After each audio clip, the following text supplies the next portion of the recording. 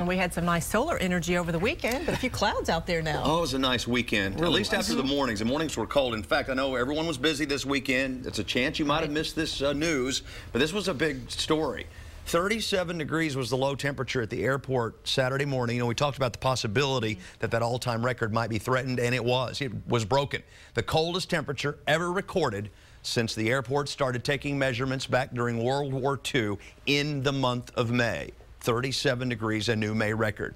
And we believe, best that we can tell, that this may have been the first time in the Austin metro area on record we had freezing temperatures in the month of May. We recorded a 29-degree reading on Big Sandy Creek up near Jonestown, and ironically, it was also on Big Sandy Creek near Elgin, where there was a 31-degree reading recorded by the LCRA early Saturday morning.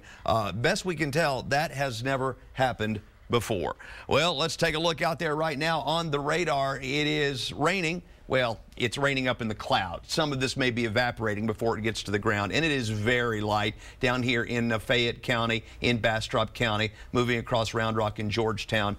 Sprinkles, I think, really more than anything else. Temperatures wonderful out there. Boy, as long as we can keep this going in the month of May, we're going to be in good shape because, as you know, if you've been around very long, summer can start around here in May, but readings in the mid-70s, low and mid-70s this afternoon in the Hill Country are 10 degrees below average. Here in the metro area, we're all 73 to 76 degrees right now, and off in our eastern counties, even some low 70s, 72 in Giddings, 73 there in Bastrop.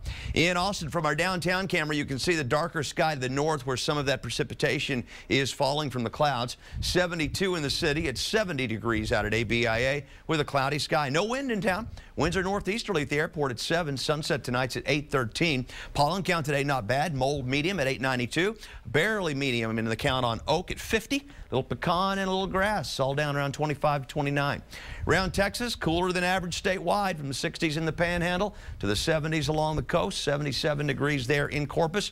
It's a weak upper level disturbance that's moving across the state right now, just generating a little light rain, but the clouds that kept us much cooler than average today. And this may be a sign of things to come. There's an area of low pressure right now spinning off of California that the computer models say will only very slowly creep to the east and southeast, maybe even down into Mexico by the coming weekend. So ahead of it, disturbances that move across Texas can generate a rain shower or thunder shower just about at any time. We don't think so much the next 2 days, but later in the week when that low gets a little closer, we're going to have a better chance of some rain. In fact, tomorrow, behind this disturbance, we're actually expecting more sunshine and it to be a little bit warmer tomorrow and Wednesday. But then we'll have at least a chance, 20 to 30%, but it's a chance of rain or maybe thunderstorms Thursday, Friday, and Saturday later in the week.